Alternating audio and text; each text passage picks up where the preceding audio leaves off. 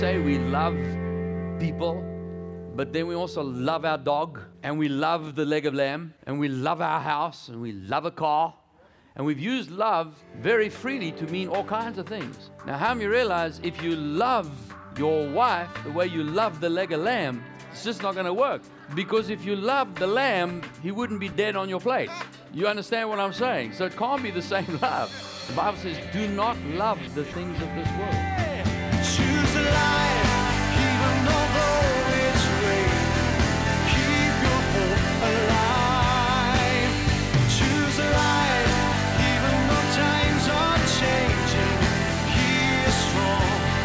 Keep your faith alive.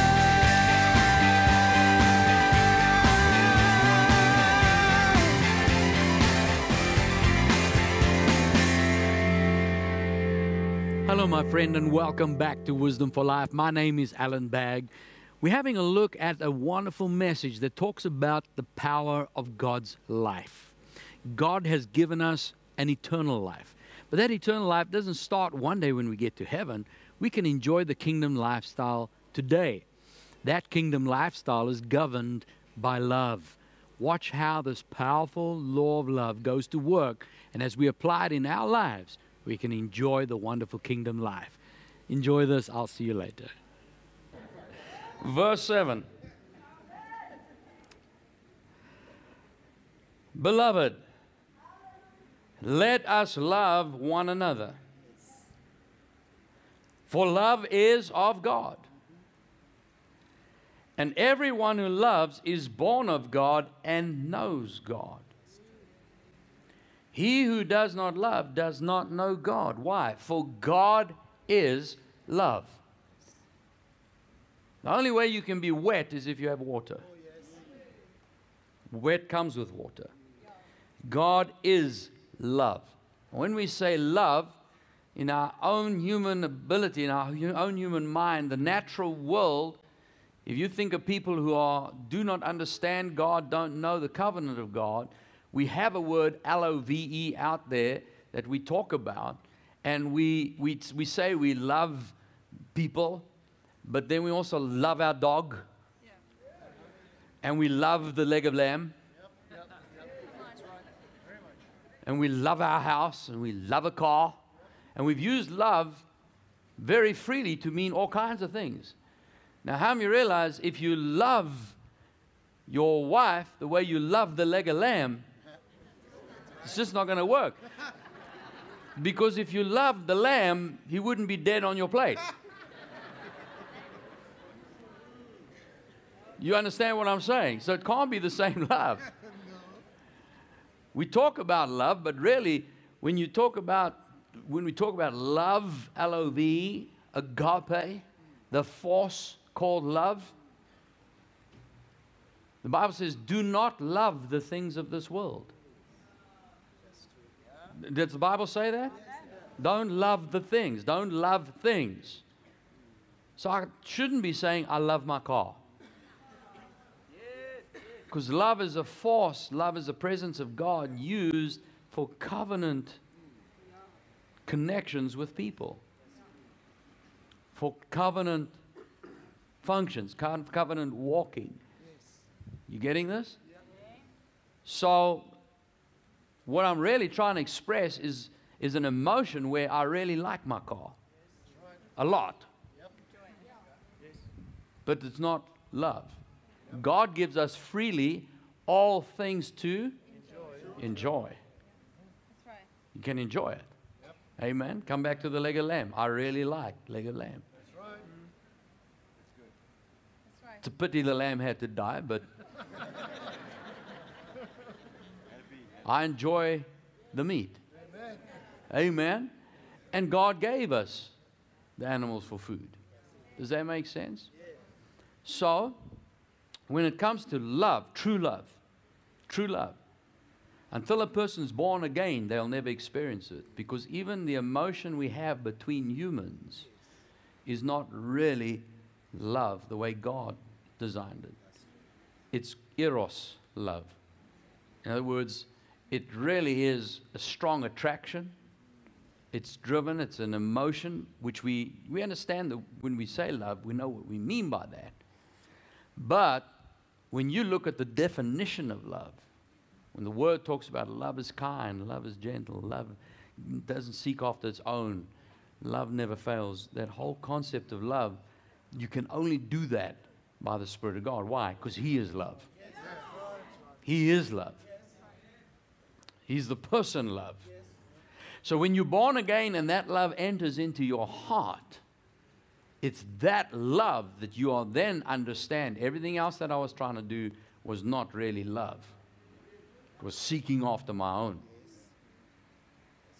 Even when people say, I love you, but it's only as long as you're nice to them. Because when they're not nice anymore and you sit down, we've had it in marriage counseling where the spouse says, I don't know, I just don't love him anymore. But hang on, love never fails. So evidently what you had was not love. It was some other emotion which we've now called love, and that emotion came to an end. Is this making sense? It's important to know this, because if I'm walking in love, the way God loves me, God's love for you is unconditional. I want you to get that, not just as a religious amen. God loves you unconditionally. That means He loves you no matter what you've done. He loved you when you were still unlovely. When we were ugly, when we were blaspheming, when we were swearing, when we were being horrible to people, when we were doing all kinds of stupid things, God still loved us.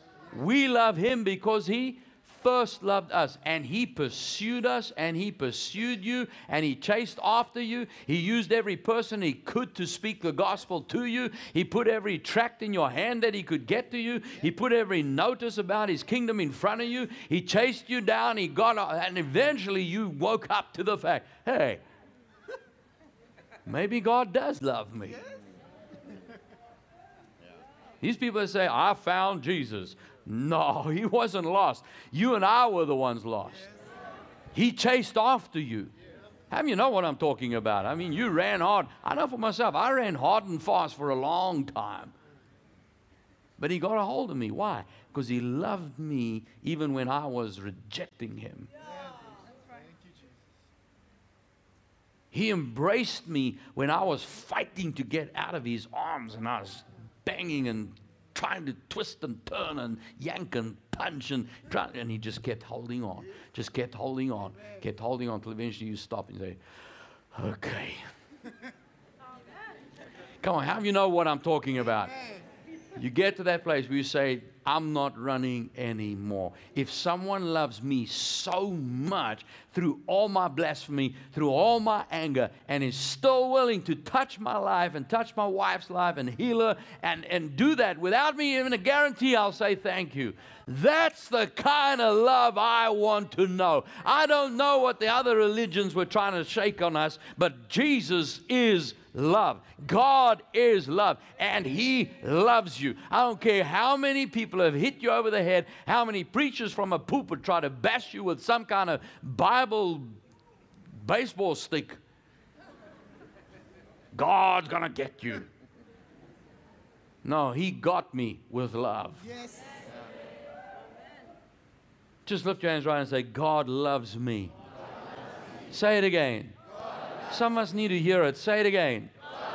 Believe it, believe it, believe it, believe it, believe it, believe it. God loves you. He is love. He can't do anything else. Water's wet. Amen. Water can't be dried as much as it tries. God is love. You get God on you, you got love on you.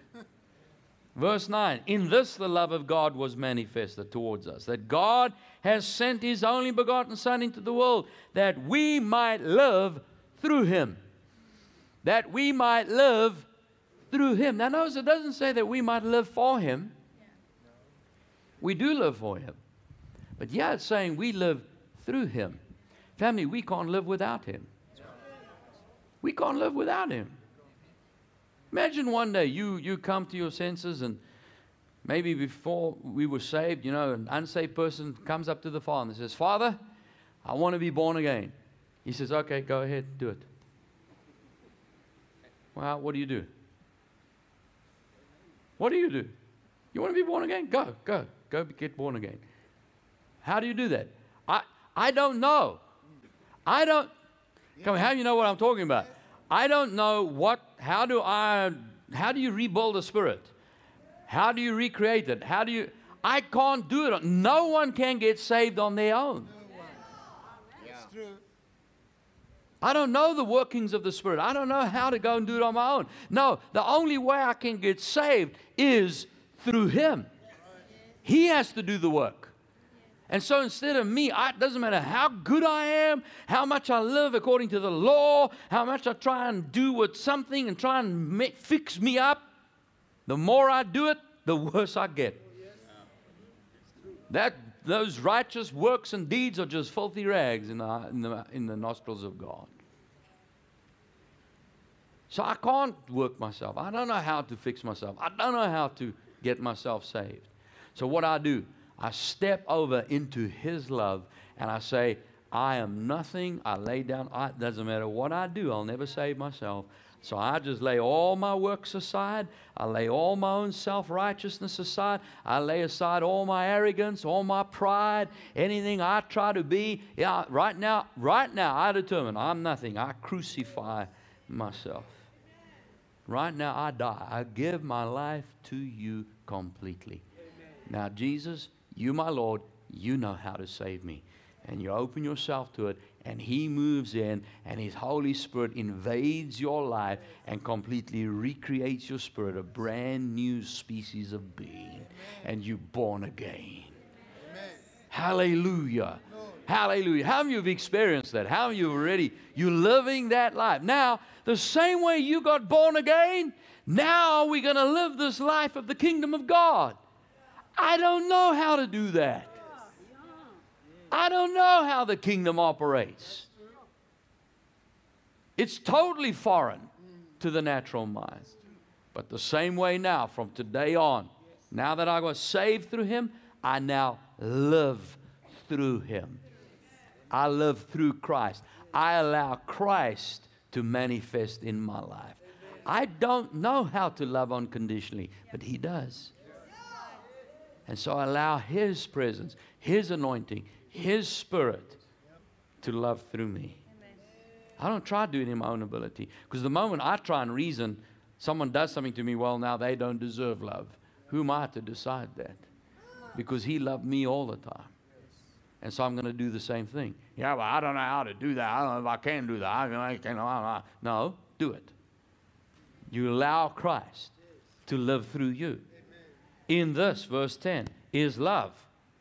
Not that we loved God, but that He loved us and sent His Son to be the propitiation for our sins. In other words, Jesus settled it with the Father. I paid for all their sin. The Father said, I'm satisfied. Lift your hand and say, every sin I've ever committed or ever will commit has been totally paid for to the full satisfaction of my Father. It's good news. Verse 11, beloved or highly favored. Yes. Oh, you should have said a big amen there. How are you beloved? Say, I'm highly favored. If God so loved us, we also ought to love one another.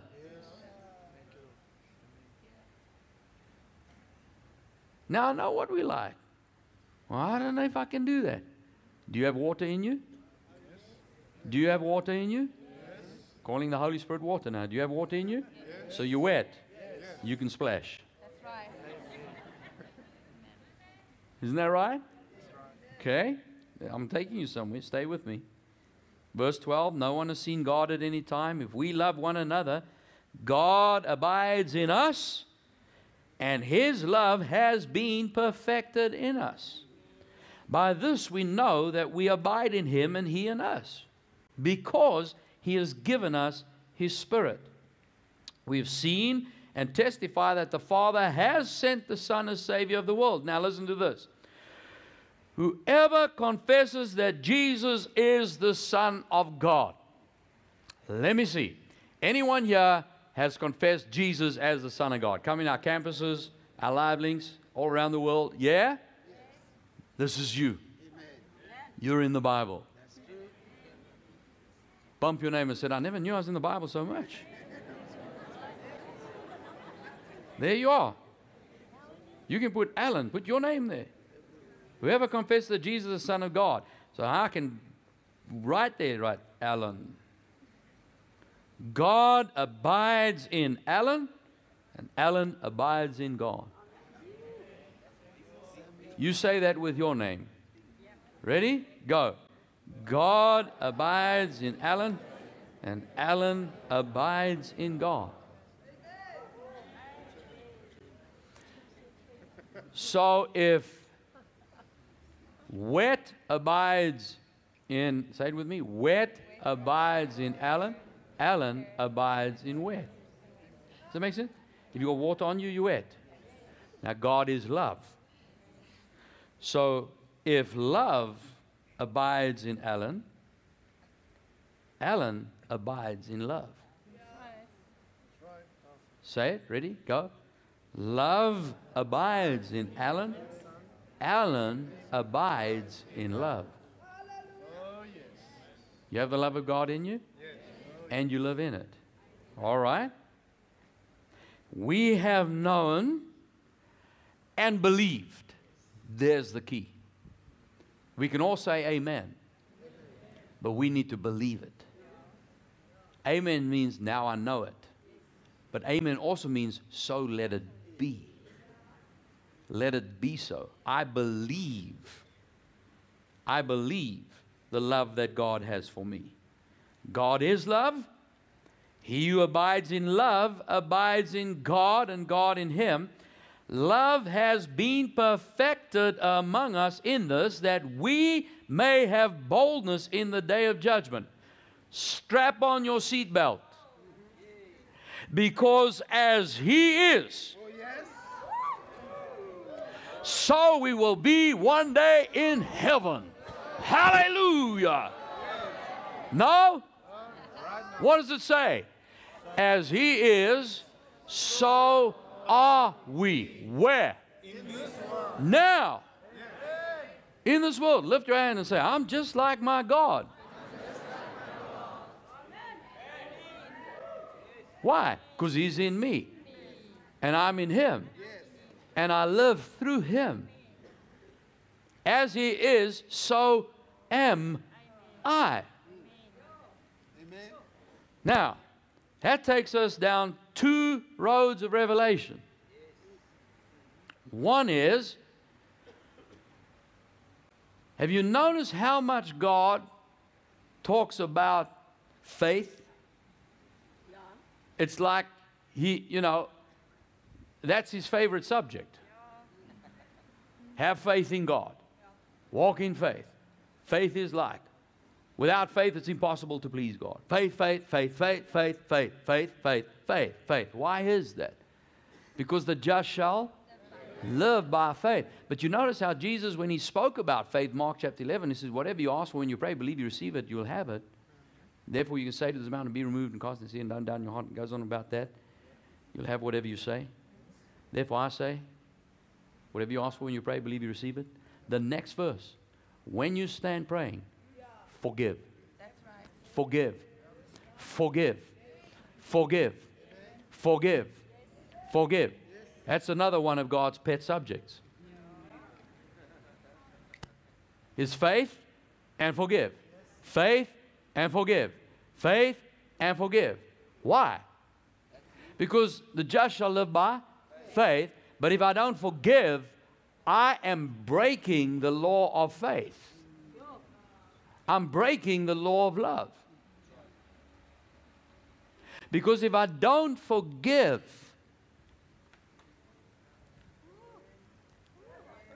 get a hold of this.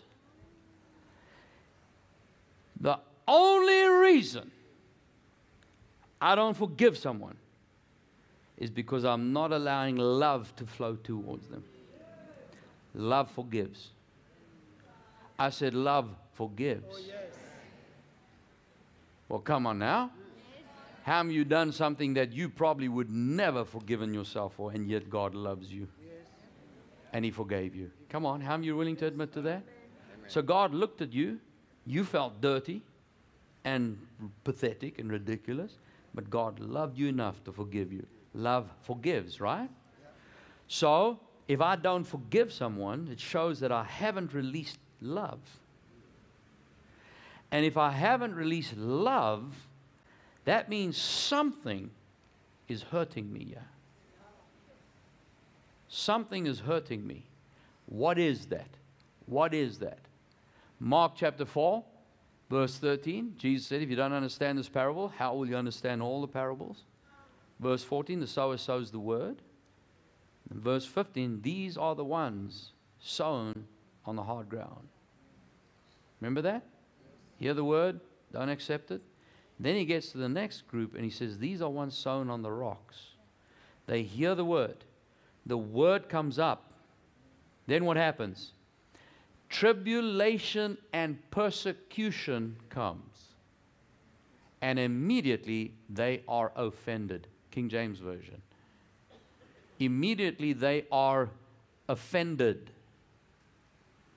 They are? And what happens? That word's choked. It dies. Offense kills the word. Tribulation is when things go wrong. How many of you had things happen that go? How many of you know what I'm talking about? Things that challenge your belief in the Word of God. Things go wrong. Why is this happening to me? Anyone ever asked that question? Well, the reason is because Satan's coming to steal the Word. That's why. So tribulations when things happen. Persecutions when people happen. Anyone ever had people happen? You know what I'm talking about. Things happen, people happen. What's the purpose? It's because he needs to choke that word. But he doesn't, there's no way Satan can choke the word. For someone that believes to take the word and walk with the word and walk in faith of that word, there is no way the enemy can take the word out of someone. Accepts the word, receives the word, does the word, walks in the word. You cannot steal the word. Heaven on earth. That's what Jesus said, pray. Let your will be done on earth as it is in heaven. You were not saved so that you can get to heaven one day. As a Christian, you are the carrier of God's grace, and you have been chosen by God to demonstrate His love through you. You were saved to be a citizen of the kingdom of heaven today. In this series, Allan Bagg aims to empower you with the importance of living fully for Jesus. You are here on assignment. You will learn how walking in forgiveness will help reveal the glory of God through you, as well as understand the importance of your role in the body of Christ. We are citizens of heaven deployed in the earth. So get this series and enjoy the heavenly life in God's manifested love. Contact Allan Bagg Ministries at any of these details. The Word of God tells us that faith comes by hearing, and hearing by the Word of God. The more that I hear the Word on any subject, the more faith I have to walk in that. And so many people are battling through life and struggling with hassles and problems around them, where we can experience the kingdom life today. Well, the way we experience it is by walking in the powerful law of love. I encourage you to get your series today. We've watched it on the program. Now, as you get it, you can plug it into your car, listen to it in wherever you're working, whatever you're doing. You can listen to the word over and over and over and over again. And the more you do, faith will rise, and you can walk in that power law of love. If this is the first time you've been watching this program, I want to let you know God loves you. Maybe you haven't yet given your life to Jesus, but that kingdom life is available today. All we have to do is receive Jesus as our Lord and Savior. The Bible says if you believe with your heart that Jesus is raised from the dead, and you confess with your mouth that He's Lord and Savior, you will be saved. So I want to lead you in that prayer today. Wherever you're watching, just say this out loud. I'll give you the prayer, but you say it out loud so that you can hear it. Say this with me. Dear Jesus, thank you. You died for me. You gave your life for me. And then you rose from the dead. And today you are alive. I believe that. I call you my Lord. You are my Savior. And right now, I'm born again. Thank you, Jesus. Amen. Amen. Praise God, my friend. If you've just prayed that prayer, I've got something that I'd like to bless you with. This is a card that will explain to you what's just happened, some guidelines now that you are a Christian. This is a Bible study that's going to help you read through your Bible in a year. And then this wonderful CD, My Christian Passport, Out of This World of Failure into His Kingdom of Victory. Now, that's my free gift to you. I want to sow that into your life. We're going to pay the postage as well. Just call us on that phone number or write to me at that address. And as soon as I got your details, we'll make sure you get that. Well, that's all we have time for today. We look forward to being with you again tomorrow. This is Allan Bagg reminding you Jesus is Lord. Remember, life is a choice. Choose life. God bless you. The Bay Christian Family Church is one church in many locations. With the help of technology and God's powerful grace at work, you can now fellowship with family at the Bay Christian Family Church at our many locations. Many locations, one church, one vision. It is one church, multiple locations, people connecting with people. Wherever you're able to connect, join us here at the Bay Christian Family Church for a powerful time in both praise and worship, as well as in God's life-changing Word. For any details on our many locations or to join us via live stream, visit our website or contact us at any of our details. Allan Bagg Ministries is making the series that featured as this week's Wisdom for Life programs available to you for purchase. If you missed any of this week's programs, or if this week's Wisdom for Life programs have helped you, we encourage you to purchase the series featured on this week's Wisdom for Life programs and have them available to strengthen your faith when needed. The series featured as this week's Wisdom for Life programs is available in digital format, so purchase yours online at allanbaggministries.org or contact us to order your series at any of these details.